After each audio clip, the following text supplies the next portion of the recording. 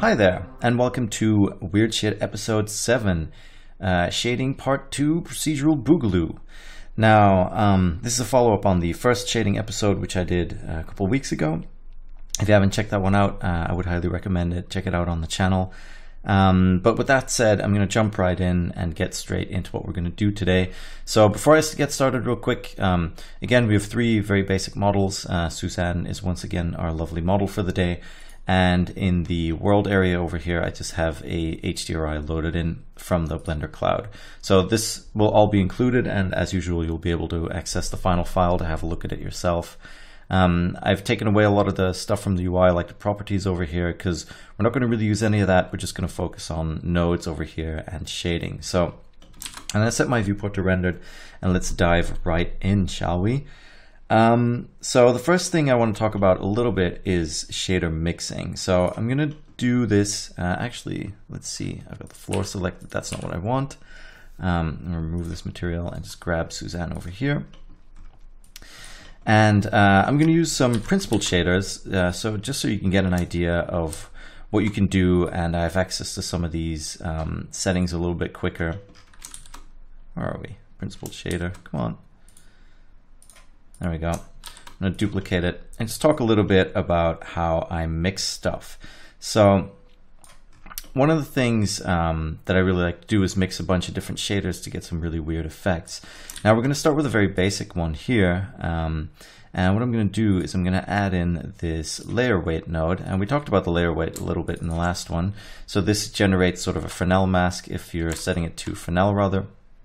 And you can use it to mix different things together. We did that to mix a glossy and a diffuse shader to make our own very basic shader. But I want to show you that you can do a lot more with that and go really, really far with it. So I'm going to grab these two shaders and I'll mix these together using the Fresnel node over here. So, or the Fresnel part of the layer weight node. So if we grab one base shader, and that should actually be in there. There we go. Grab the other base shader. Now they're both white, so we're not really going to see a difference. But what we can do is, let's say we want to grab sort of a darker shader over here, bring down the color, and maybe bring this one over to blue. And you can see by tweaking the Fresnel node, you can get some really interesting results. Now, this is similar to something I did in the first one, but what I want to start talking about is actually something a little bit different, and how to control this stuff a little bit more and how to use it in conjunction with textures.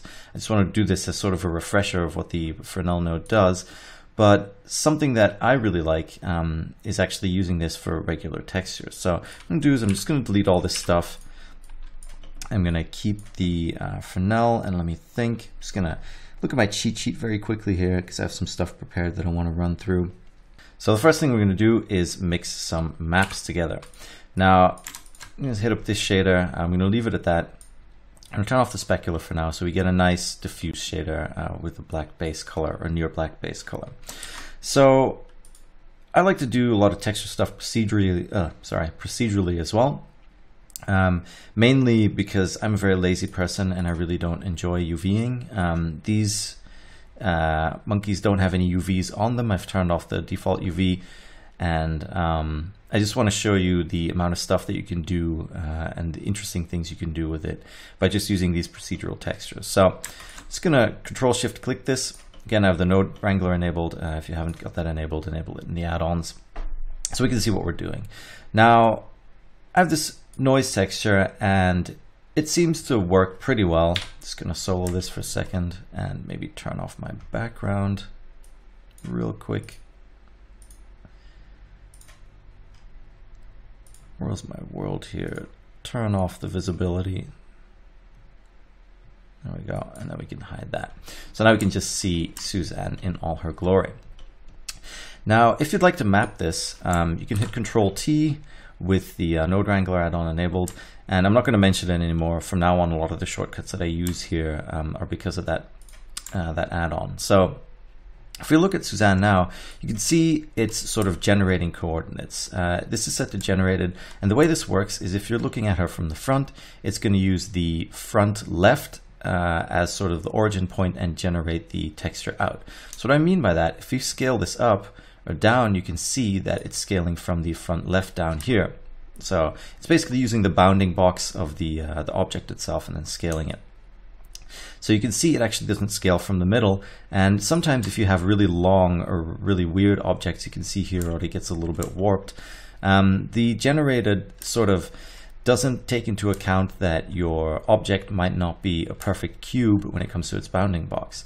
So to get around that, we can either use UVs, but obviously I don't have any UVs on this, and I did this on purpose, so just to show you that I barely use UVs most of the time. And what we're going to do is actually we're going to use this object vector. And now what you can see is if we scale this up and down, do the same thing, it's actually scaling from the middle. So now it's using the very middle point of this object, or I believe it might even be the origin point. So let me just see if I can back that claim up. If we move this up and we set this back, so now our origin point is under Suzanne, and you can see it's actually scaling from that point. So I'm just going to undo that. Where are we? Link nodes. There we go. Go back. So it uses the origin to scale. So for this to work in sort of a more normal fashion, I try to make sure that my origin point is somewhere in the middle, so it's a lot easier to work with. So now we've got that set up. This is really cool because now we've got this perfect procedural pattern. Perfect procedural pattern. Wow. And we can start doing some really interesting things with it. So some of my favorite things to use are obviously the color ramp. So if we use the factor here, we just get a black and white output, and we could actually increase the contrast, for example, and start colorizing it and doing some really interesting things with it. So now we've got a red to yellow, almost lava-like texture, and there we go. We can throw it in the shader. We can just use it like that. We can mess with the scale here. So something that might be a little counterintuitive in the beginning is that your scale, as you're bringing it up, it actually scales down, and as you bring it down, it actually scales up. This is just something you'll get used to. It's not really a big deal, but as you can see, we can do some really interesting stuff. And I don't have to UV anything. I don't have to worry about anything. There's no texture seams. It just works perfectly. Now, if we crank up the detail, for example, you'll see that there's like a lot more extra little bits and bobs that show up here. So if I bring the detail down to 1, you'll see it's just very blobby, and detail down to 16 or up to 16, you'll see there's a lot more detail in there. And then distortion as well will distort this noise. So just with this one little noise texture, we can start doing a lot of really crazy things very quickly by piping it through a color ramp and colorizing it. We can do some really, really nice effects, and you can go really far by maybe adding more colors in between, and you get these really psychedelic, weird looking things. But generally I use a few textures together and try and get a really cool result from them. So that's what I'm going to do next. Now, the only thing is, I'm going to show this using a brick texture, and unfortunately the brick texture does require UVs.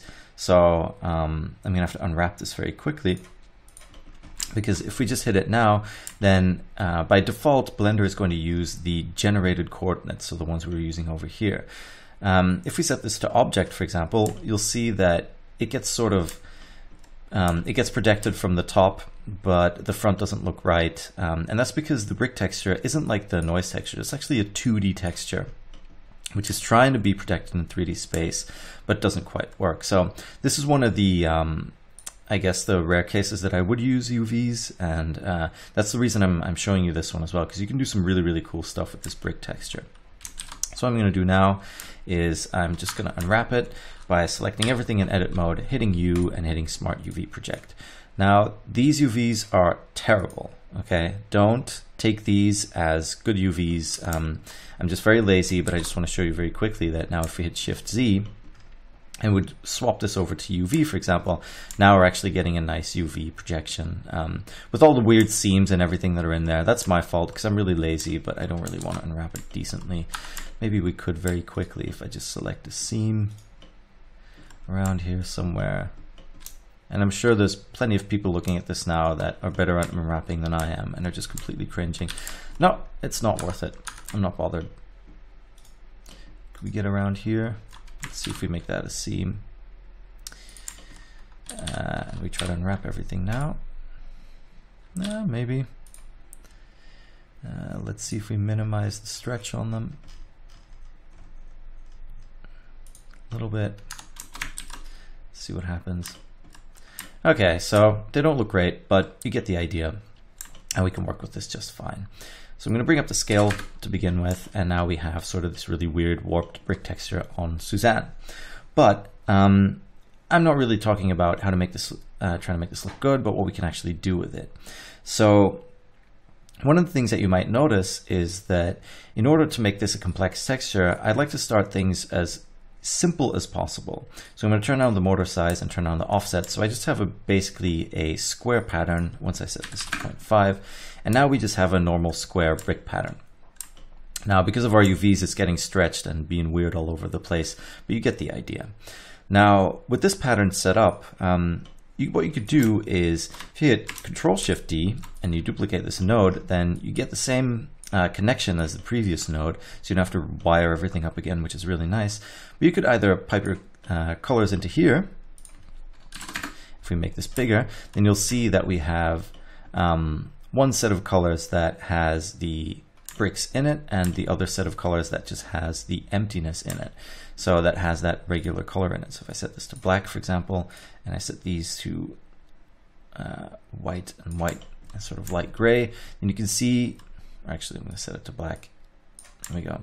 You can see you already have a pattern that has more intricacy to it. Now you could keep going, or you could just up the scale and get some really crazy stuff and do some really cool things with this. But there's actually something else that I really like to do, and that is using textures to mess with the texture coordinate of other textures. Now, there's a complete variety of ways on how to do this. If you go look at the Space VFX set of tutorials from A.D. Burrows and Gleb Alexandrov, they have a whole section on it with really advanced techniques. The way I do it is kind of ghetto, but it works for me, and I kind of know how everything works. And I'll have another resource for you in just a minute. But the way I do it is I grab this vector math node over here, and I literally, I'm just going to undo this so we have our regular checker texture, our grid texture again, and I literally just pipe the color of this into the add. And what you can do now is by putting a math node in between here, you could sort of have it affect it not as much, and as you can see, it does some really cool things. Let me just change something in the render settings real quick here. If we go to properties, performance, start at 256, then we can see a little bit better. It doesn't always go completely blocky. So now you can see when I mess with this, either when I mess with the multiply value, you can see our original brick texture. It's not just putting the brick color inside of one of the colors, but it's actually messing with the coordinates. So you get these really irregular, weird looking things. And this is where it gets super interesting. So let's say I set this to like 22, or make it maybe a little bit bigger, or not the mortar size, but the scale. But the cool thing is now you can see it changing interactively, and you can also see that this pattern is becoming more complex. It's not quite as perfect. It's got some really weirdness, some nice weirdness to it, some imperfections to it. And that's something that I really like about using procedural textures. Because you're able to actually have them affect the textures themselves, you can do really cool stuff.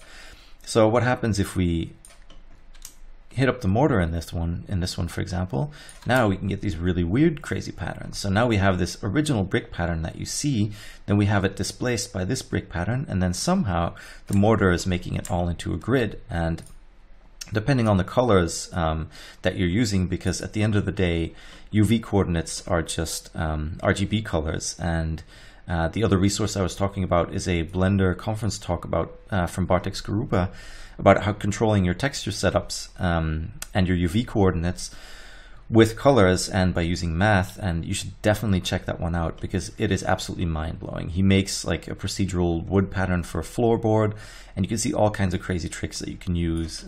And some of the ones in this tutorial actually derived from there. Other ones are ones that I picked up myself, but it's a really, really great resource. So let's see if I bring down the mortar smoothing, because that does do weird things I've noticed.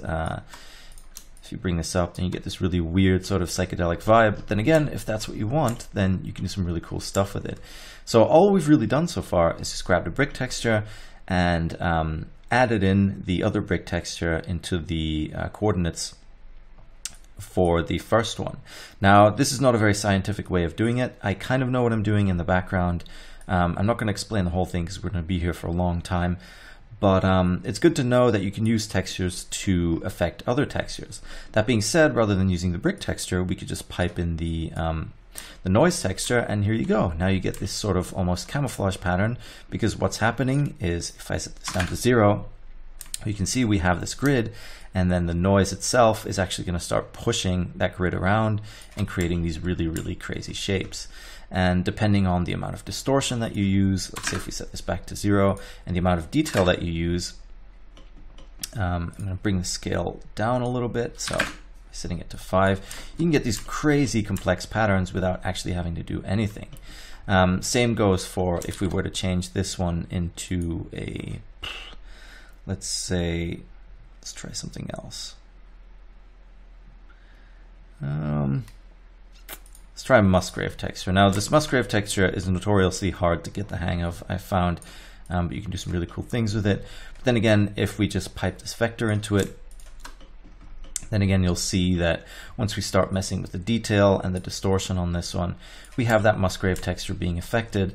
And if we really want to be fancy, then we turn off the UVs here, set this back to object, and now we have textures that are perfectly aligned, have no seams, are completely procedurally generated and projected onto the mesh. And with this kind of stuff, you can get some really, really crazy results. Again, let's say we go completely nuts and we pipe this factor into the color ramp, and now we have a really crazy procedural texture with a bunch of crazy colors in it, and we can do some really, really cool things with it. So that just goes to show that sort of messing around with these and playing around with them is really important, because even if you're a texture nut or a UV nut, or you want to go to a game engine, we still have these UVs that we created earlier. We could just go into our baking tab over here and actually bake these down into a texture. Here we go. We'd actually bake these all down into a texture. So let's say I just have the diffuse, direct, and I hit bake. Oh, we need an active image. I'm not going to get into that. You'd have to add an image texture and create it and then bake it into there. There's plenty of baking tutorials, but what I'm trying to say is that you could actually have this and bring it into GIMP or Krita or Photoshop or whatever it is that you use, and then paint in extra details. So if we go back to the shader and we set up the specular a little bit, now we have this really crazy psychedelic thing going on. Again, we could use the brick texture instead, but we have to make sure that now we set it to UV, so it respects the UVs. And as you can see, like if you're going to try and paint this in and make it look good, it's going to take ages. But if we just do it in Blender, it looks just fine. And you could even bake it down and do stuff with it if you really wanted to. So textures affecting textures, it's crazy. You can go really hard on it and have a lot of fun with it. And just like in the last lesson, I actually have a bunch that I create, and I'm always making more of these. So this is a really good example, is the wood grain, or not the wood grain, sorry, the grid, which basically describes a lot of the techniques that I just talked about. So if we open it up very quickly, while this seems quite complicated, all that's happening is there's a brick texture affecting the coordinates of a brick texture, which is in turn that with its affected coordinates affecting the UV coordinates of the, or whatever coordinates you pipe in to the node of the final brick texture. So by showing you what I had earlier here, if we now look at this and I set all of this to 0, then as you can see, it just starts from a normal black and white pattern that can change here, just the way that I did before with these ones. And I can use, actually this one only works once these are in place. So I can use one to start displacing, another one to start displacing a little bit more. I can change the scale up and down dynamically. I can change the color bias to have more darker colors or more lighter colors. And then I can have, and if you know what's happening here, if you remember when we were doing this over here, all I'm doing here is just increasing the size of the mortar, basically internally, and that in turn makes it an even more complex grid. And you can just keep going and going and going. I can move whatever's behind the grid. I can add in sort of greeble lines, which is again another layer of mortar lines that we can use. And then that mortar smoothing that I talked about, I called it madness in this one because I like the way it really messes with the colors around the edges and does weird things with it. But as you can see, now we've got this really complex pattern very quickly, and we didn't have to do a single bit of texturing. Which brings me on to the next point. So I'm gonna go back out here. Let's maybe leave this for what it is. And what I'm gonna do is, with these texture coordinates down here, I'm just gonna move them down here. I'm gonna stick them into this displacement slot, and then you'll see you get these really cool bump and displacement effects by just using these procedural nodes. Now again, the brick texture is sort of one of the ones that's the odd one out because it needs a UV. So definitely look up which ones do and don't work with and without UVs. And try to use the object rather than generated coordinates if you're going to do non-UV stuff, because it generally just works a little bit better in my opinion, and you don't have to worry about stretching as much with the object coordinates rather than the generated coordinates. Whew, wow, that was a lot. Okay, so let's get back to our main view here. And with that grid, I'm just going to add in a math node, set it to multiply so we can control the amount of bump. And there we go. Now we've got crazy bumps all over it and a crazy texture. And I didn't really have to do anything. I didn't have to go into GIMP, and I have this really nice complex looking texture. That being said, it's all good and well, but what if you want to use these and actually use them for something proper? What can you do, and what are the extra tools that you can use to really make some cool looking things and do some interesting stuff? So for that, I've selected the middle one here. I'm going to change this out with the principled shader as well, just for the sake of speed. And I have found that they give really, really cool reflections. I must admit, the shaders that I build myself don't always look as fancy as the principled. But yeah, I talked about that a little bit in the other video. I'm just using these for speed and because they look really nice as well. So if you're looking at this in the future, I don't know if they were still going to change stuff. Maybe some things are missing, or they swapped them around or something. I'm using a test build of 2.779 at this point. So yeah, anyway, let's get on with it. So let's say you want to do stuff, you want to add things like scuffs, for example, to this, and maybe some scratches or something like that. So let's see what we can do using procedural shaders to actually make that happen. So there's a couple of things that I really like using, and one of them is the geometry node in the input. So you can do some really cool stuff. One of the main ones that is known that I use a lot is the pointiness, and if we put a color ramp in here, now this is dependent on the type of geometry that you have and the amount of polygons that you have. So if you want to increase the, let's see if we pull this here, and you can see the pointiness does some really interesting things. It's going to sort of look for the sharp edges of your mesh and then use those. And by piping it through a color ramp, you get a lot of control, but it's not perfect. Like I said, it depends on the resolution of your mesh. You can sometimes get these little weird artifacts that aren't always as easy to get around. You can really boost the levels of your subsurface shader, but there's really no point going past a certain level. If it doesn't look good, then you're gonna have to paint it in, or you can do it using vertex colors. There's a method called dirty vertex colors. If you Google that, I'm sure you can find it, but I want to keep this with the pointiness for the sake of it. I'm bringing this back down to 3 levels, but that goes to show that if you're using this pointiness and you hit render on your final render and it looks different, make sure that all your subdivisions look the same, so you can work on the final project, because it is mesh resolution dependent. But with that said, now we have all these edges of our mesh isolated. And what we can do is, if we just do this, bring this in a little bit more, and you can flip it around, do whatever you want with it. But I'm just going to use this as a mask for a scratches shader. So I'm going to bring in a mix shader. All right, there we go. Pipe the principled into the first one, and then I'm going to make a second principled shader. There we go. I'm going to set this to metallic. Put this in, and now we get these cool sort of metallic accents and edges. Now, this is too perfect. I want to break this up a little bit, so I'm going to have to start mixing these textures together. So what am I going to do? I'm going to grab, let's grab Voronoi texture, see what we can do with that. Set it to object mapping, and there we go. Now, what I'm going to do is flip this one around. Actually, I've got to go to Converter Color Ramp. And let's see. Actually, I don't want to flip it around. I want to use these edges as scratches. Let's see if we can get them out at all.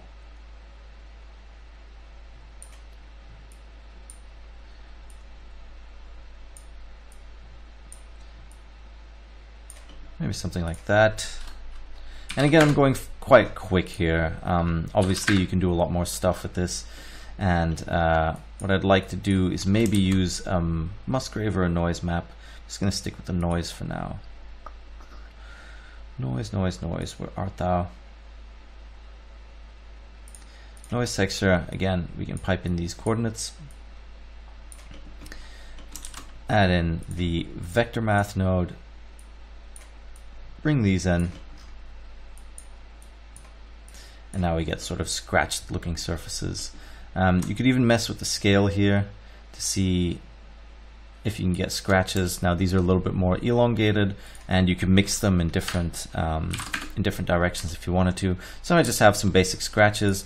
Maybe I don't want them to be vertical but more horizontal. Let's see what we can do about that. They're a little bit more horizontal. There we go. Something like that maybe. Might be a bit much. There we go. And this is just very simple. By playing around with these coordinates, we know that our object's coordinates are being done in the middle. Again, with the scale, scaling down actually scales up, so it's going to stretch it out. And a higher number is actually going to scale it down. So what have I done? I've basically compressed everything on the z-axis and on the x and y axis, so going front to back and left to right. I've stretched it out, so this is why we're getting these lines. And now what we could do, and this is just the Voronoi texture by itself with the noise texture being added into the coordinates here. Now what we could do is bring in a mix RGB node, and this guy is going to be your best friend as well. If you've ever used something like Photoshop or GIMP or Krita or any sort of 2D, most 2D applications for drawing and painting and things like that, you have a bunch of blending modes, so or blend types in Blender.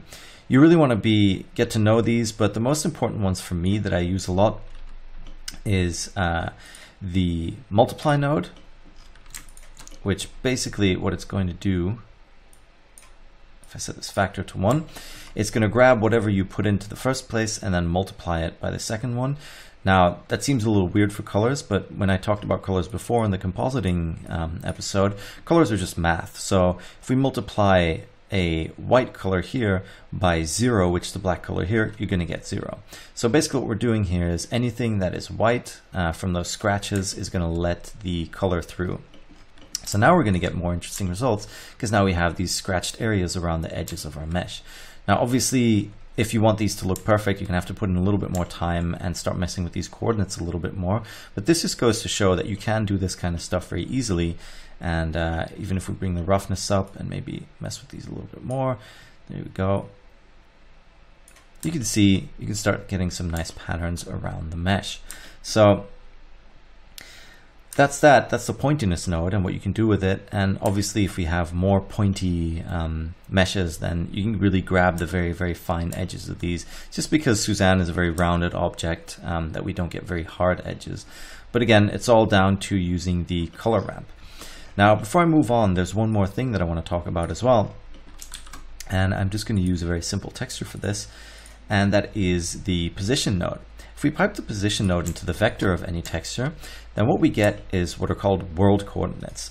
So that means if I were to move this object to the left and right, or any direction really, you can see that the texture actually stays in place and in relation to the world, and the object moves around. So what could this be very handy for? Well, basically, let's say you're doing something like you're scattering particles and you want them to look different, but you don't want to go in and UV each individual particle or trying to find a way to make it work. What you can use is these, if they're static particles and they're not going to move, something like trees or whatever. If I bump up the scale on this, for example, and I pipe in a color ramp, where are we? Color ramp. Then what you could do is you could add in a little bit of color. So let's say you have trees and you want them to be like from sort of brownish or maybe orangish, brownish to green, and you want the leaves to have sort of different colors depending on where they are. Then you could add a lot of really cool extra detail in by using the position node. Because then when you scatter them, they're just going to grab a random point in the position of where they are, and they'll actually look really nice because you're going to get all these different intricate variations without actually having to lift a finger. So this is why I like a lot of these coordinates, because between the UV object and position, you can do so many crazy things with them and really speed up your workflow. For example, if I were to give this Suzanne here the same material, then you'll see that the material, the texture isn't actually the same for the two different ones. So that's what I meant by it. You can just use it to texture similar, like objects of a similar fashion with sort of the same looking shaders and textures, but have them be unique depending on the position of where they are in the world. It's a huge plus for things like static environment models or anything like that. And remember, if these are UV'd, you can bake all of this down so you can get really infinite variations by just using procedural textures. So that's something that I really enjoy because of it. And I'm going to get down to the last one now. And this one's a little bit more intricate, but I have a nice sort of extra example to show you. And this last one is all about the light paths. Now, light paths in Blender are I've found quite misunderstood by some people, but you can do some really interesting things with them. For example, I have this very basic diffuse shader, and it's nothing special. It's just a white shader. Let's say I'm going to make this shader red, and this is very crazy red, but you get the idea. All it does is Suzanne is just a red diffuse head now. What can we do by using light paths to mix stuff in? If we go to this mix shader over here and we add a light path from the input menu, you can see there's a whole bunch of stuff. So if I were to use this camera ray, then what I can do is basically I can tell Blender that this shader is now diffuse to everything but the camera. Now, because I haven't plugged a second one into here, I'm not going to get any results. So what happens if I plug an emission shader in here, for example, which is green, then you can see there's still sort of a red tinge because we're telling Blender that for all intents and purposes, this shader is a red diffuse shader, except for when the camera sees it. Then it has to be a green emission shader for some reason. Now, this is handy for a lot of things. For example, if we use something else, and we use, let's say, the glossy ray, what is going to happen is if we really crank up this diffuse shader for this emission shader, now this is a red monkey, but in the glossy reflections of the objects and the world around it, now all of a sudden this is going to be a green reflective shader. So you can do some really cool tricks with these by messing with them and doing some interesting stuff with them. So one of those things you can do, and this is just an implementation of something that's actually in the Blender docs that you can just read about, is I have this custom shader called Architectural Glass. And if we open it up, basically what it's doing is it's making sure that the shader lets through all the light it should let through, but it still looks like a glass shader. Now, why would you do this? If we look at it here and we just put in the surface shader, it doesn't have any shadows or anything. The light passes right through. And if we're doing this for an architectural visualization, then it's really cool because, well, basically, we have glass that looks like glass, but our render isn't slowing down because of it. Because if you just use a regular glass shader, and we can use even the principled for this one again, and set the transmission to 1,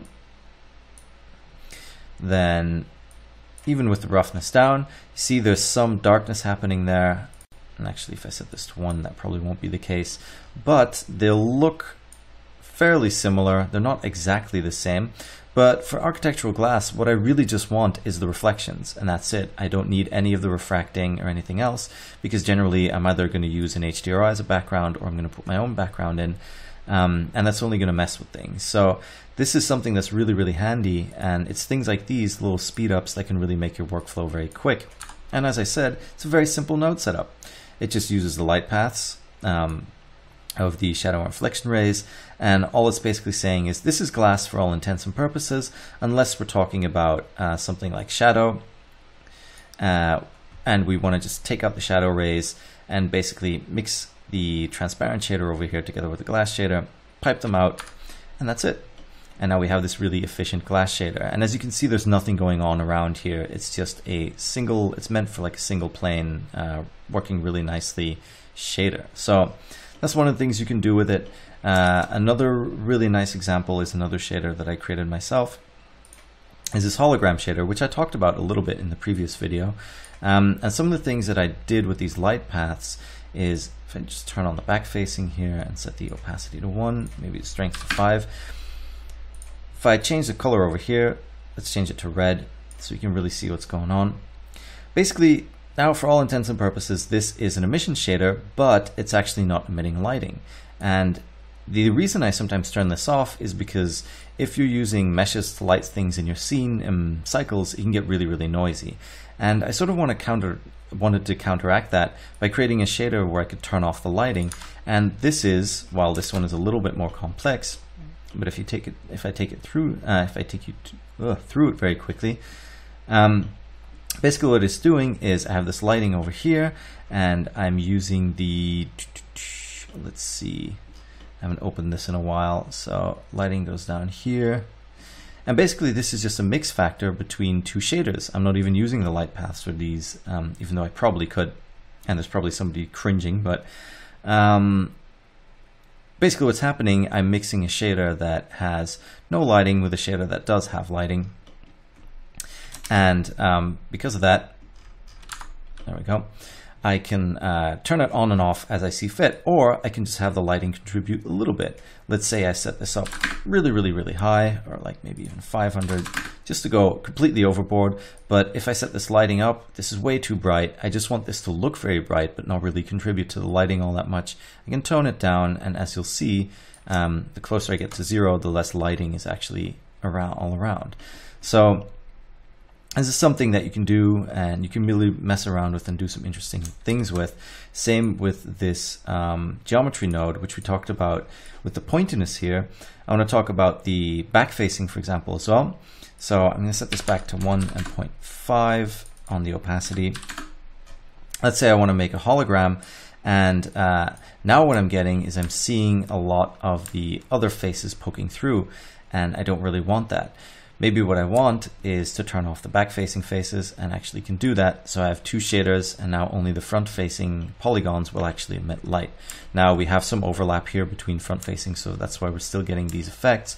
But if we're using this on all kinds of weird little things, like let's say if I build this round cube mesh very quickly, I sort of use the same shader on it. So material 3. What you can see is now, if I just solo this very quickly, we get a nice little result. If I turn on the back facing, it's not going to make much of a difference until we bring the environment back in. Now you can see, here's the back facing. Let me just move it over a little bit. This is with back facing, so you can see the polygons in the back, and this is without. So you can create really one-sided shaders. Then I've got this Fresnel as well, which I can bring in to Fresnel everything. So these shaders sort of evolve as I use them, and here you can see with and without back facing. So you can fix artifacts and things, and it's this level of control that you're really looking for when you're doing custom shading or when you're doing procedural shading and using all these little tricks. A big trend that has been happening lately that I'm not the biggest fan of, and that I find, you know, how should I say this without offending anybody? One of the things that's been happening, and it's something that I used to have as well when I started out and was learning shading, is all this physically correct stuff is great until it stops working for you. What do I mean by that? Basically, what's going on is that a lot of people are like, yeah, it has to be physically correct this, physically correct that. Yes, it does help you on the way, but sometimes you just need something weird out of the ordinary or more performant, and that's where stuff like this architectural glass come in, or this hologram shader come in. So suddenly you need stuff for specific use cases. So that's why I like to sort of be on top of these kinds of things. So for example, if we set this back to camera right now so you have a good idea, and swap these two around, what is happening is it's going to emit light, green light, it's going to reflect green, it's going to be, if you're going to put let's say, like a glass object in front of this, it's going to reflect the green light and everything and let it through.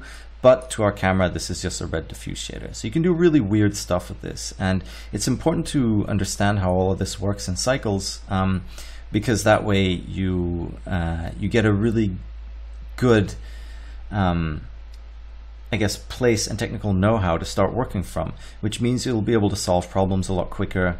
You'll be able to do some really crazy stuff a lot quicker. And in general, it's just a lot of fun.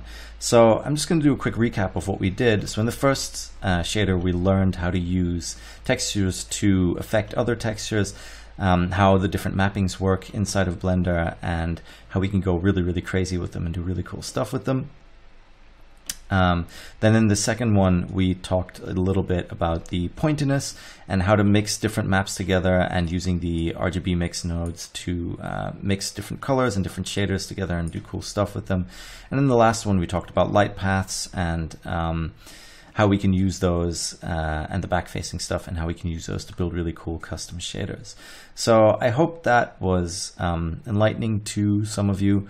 One of the reasons I got into procedural shading is because I'm a very lazy person and I really don't enjoy UVing very much and UV unwrapping. So that's sort of how it evolved for me. I can do it if I need to, obviously, and for game engines and things, you're going to still have to do it. But even if you're working in the game industry, you can use this because, like I said, you can bake it all down to UVs and then bring it into another application, do cool stuff with it. So I think I've said everything I wanted to say. Actually, there's one last thing I want to talk about. That's something that I forgot as well. And this is just a very simple concept that you can do cool stuff with as well to give you even more control and even extra things. In the converter node, this is a very quick last one, we have the separate RGB node.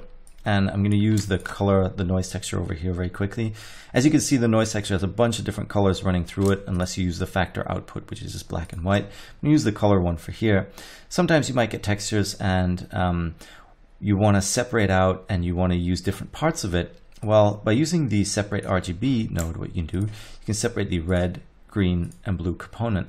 So now you have the same texture that is basically outputting 3 different maps, which means you could use these 3 maps and then maybe throw them through a color ramp. So let's see, let's say if we increase the, there we go, increase this one and maybe make it pink, and then you can do the same thing for the green, only we want to do the green, we want to flip it around and make it that kind of color, bluish. And then we're just going to mix these together very quickly. There we go. There we go. And by mixing them together now, I have this one texture that actually messes with these 2 colors, and you can get really cool, intricate results. So it's all about finding new and crazy ways to combine these. And what you even could do is grab this green part and use that as the mix factor. And then what you could see is if we throw the color ramp in between here, we add this in. Now we get even crazier stuff because we're using the green channel to mix these together. So it's not really a question of knowing everything, because now if I bring the scale up, look at this crazy psychedelic stuff going on. If we pipe this into the principled, now we get a really crazy shader that all is built from just this one noise map, and that's it. It's not even being affected by other stuff, but just by separating out the red, green, and blue channels, we can do stuff like that as well. So all of this stuff it all works together, and don't be freaked out by the complexity of it, because as you've seen, I build these one by one. I do it step by step, and I do this with everything that I do. And if we want to go even further, if we have this Musgrave texture here, it's all about grabbing these now, mix RGB, and you can probably already tell what I'm going to do. I'm going to mix these two together using this output that we created before, and now we have this super crazy psychedelic texture, and it works beautifully, and we can do all kinds of crazy stuff with it. So like I said, do it step by step. That's the most important part. Explore some of these textures, see what you can do with them, mess with the texture coordinates, because let's say if I scale this up now, then I don't know how many things it's going to affect. Oh, we're using UV coordinates. So the z-axis is redundant when using UV coordinates, because there's not actually 3 axes, because UV is 2D, so you've only got the X and Y scale. So let's say if I scale this up, so that means I'm going to crunch it down. Then using these coordinates, now we get this really cool result, really crazy, all these crazy colors. So that's it for me. I think I've said everything now. Sorry for that little last bit. But as you can see, this stuff, I don't build it all at once. I try to combine stuff. I try to think about what I can do, how I can combine different things, and then start using them. So all of these techniques as well. Let's say I want to change this up a little bit, and I want to use this color. There we go. And I'm going to stick this in a color ramp as well. So now we have this black and white map. If I pipe this into the multiply value here, then now we can even have a bump map that corresponds to our, as you can see, to the map itself. So this is almost looking like paint running through each other. So that wasn't really what I set out to do, but as you can see here, the bumps are corresponding to it.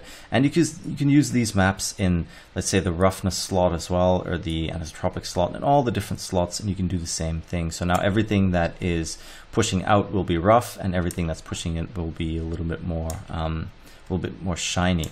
But like I said, it's all about just combining, and that is the biggest thing that I want you to take away from both this lesson and the last, is just experiment, break the rules. It doesn't matter. If it looks good, then that's it. Don't worry about it. And once you get better, you'll find ways to optimize it. You'll find different types of, I guess, yeah, different ways of working, and you'll find some techniques that you really like and you can really use. So with that said, that's about it for me. I hope this was interesting, but this just gives you an insight into how I do procedural stuff when it comes to texturing. And you have a couple of examples you can look at here in the file as well. So that's it for me, and I'll see you in the next one. Thanks for watching.